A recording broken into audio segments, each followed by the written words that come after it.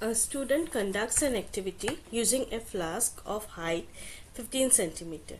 So here this is the height of the object and a concave mirror. He finds that the image formed is 45 centimeter.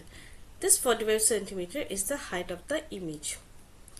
So height of the object equals to 15 centimeter and height of the image is equal to 45 centimeter.